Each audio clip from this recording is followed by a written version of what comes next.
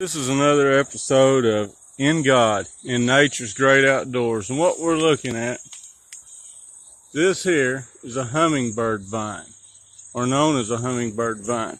Now this is close to the fall time, so it's already going away. This here is not a gigantic green bean.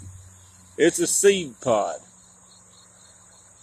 And as you can see, this booger is pretty daggum big, and it'll drop seeds all over the ground and bring up a bunch of new sprouts next spring. Now next spring we're going to try to get a video of this thing in full bloom. As you can see, this seed pod, it's already opened up and dropped its seeds.